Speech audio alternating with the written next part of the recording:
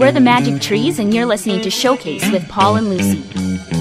So anyway, you just mentioned it. You've written a special book to celebrate the Diamond Jubilee, haven't you? Tell us a little bit about that. Yes, I have written a book to celebrate the Jubilee, but it's not your everyday book, Paul. We've seen so many books come out that are about the Queen's legacy, 60 past years, from princess to queen. It's just amazing how many products are out there. But none of the books really divulge any sort of information about the Queen's favourite tipples. And for 60 years being on the throne and throwing back a few, if you will, I'm surprised no one else has done a book like this. So the book itself goes into not only the wine cellars of the palace, but dissects the royal family's favourite drinks, from Queen Victoria right down through Queen Elizabeth II and beyond to the younger royals. So as we know, we do have quite an interest in the party prince, being Prince Harry, with his debacles, I guess, if you will, going out and having a few drinks. But who hasn't had a few drinks and lost themselves every now and again? So it's just another way that shows the royals are just like us. They enjoy their drink, and it can be considered a steadfast friend, as far as I'm concerned, really. Right, so in essence, you don't actually have to be a big fan or especially interested in the royal family to be able to find something interesting in this book, do you? Absolutely not. And that's the beauty of the book. It should appeal to everyone, really. Those who might have a slight interest in the crown, those who might not have an interest. But the book is a royal-themed book due in sense to the Jubilee, if you will. But there's over 60 drink recipes of nothing but liquid refreshment, if you will. It also goes into a little bit of cheekiness about preparing the drinks and how we go ahead and actually make them with the shaker or stirring them, which glasses to use, which garnishments are the best, as well as something you might find interesting. We did not go ahead and name any one major brand of spirit or liquor. Mm-hmm.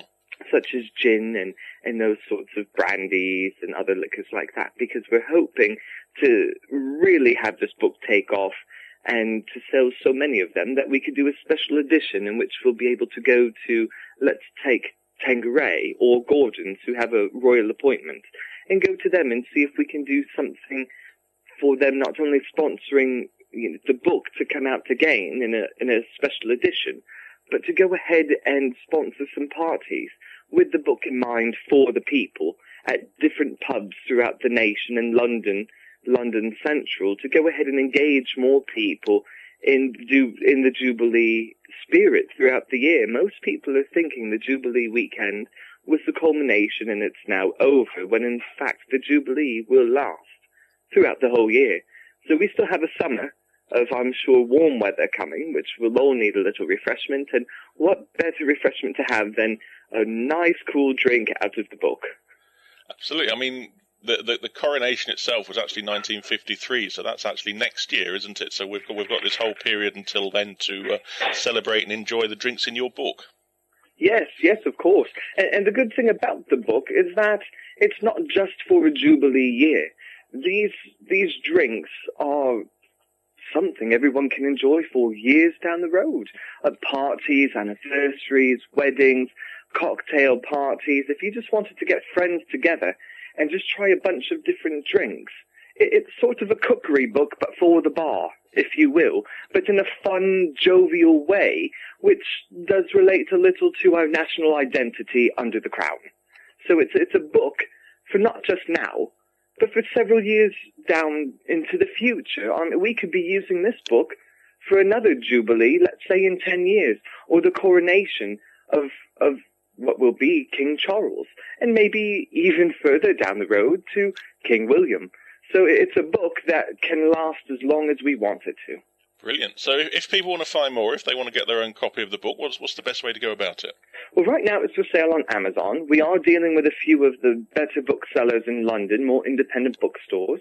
We are we are in negotiations right now with a few of the bigger bookstores.